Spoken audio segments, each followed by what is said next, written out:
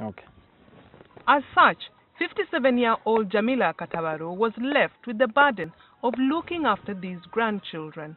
She has to fend for them daily despite her poor health and advancing age. Her only source of food and income is cultivation.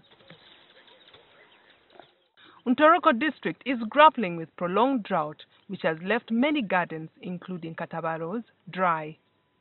Sirugwangu gubweno gwona gukafu. Nyina nogundi oku naguhikibiri nazo kafu. Nembe batinchagiyina. Food is hard to come by, and the family doesn't know where their next meal will come from. As she struggles to fend for her family, Katabaro also needs to mind about her failing health. Because she's living with HIV, Katabaro needs to eat adequate food to support her medication, but the food is not there. A balanced diet is highly recommended for people taking antiretroviral drugs, ARVs. But this is a tall order for the 57-year-old since she cannot even afford the regular 3 meals a day. Kandi nenzara negenda kunyita kanti nkubisobora kubimera habwokuba buli kumera ebyokulya ebijume ebininyenda ndiye inyo. She has now abandoned the medicine, thereby putting her health in a more precarious state.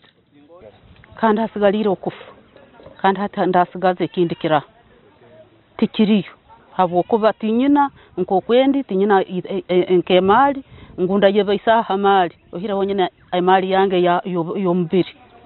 Officials in the Ntoroko District Health Department told NTV that about 1,600 people living with HIV desperately need food but can't have it, which weakens them further. They are already HIV positive. They are not having the 3 meals, the expected meals, because they are not having enough food. Their immunity also lowers because they are under what?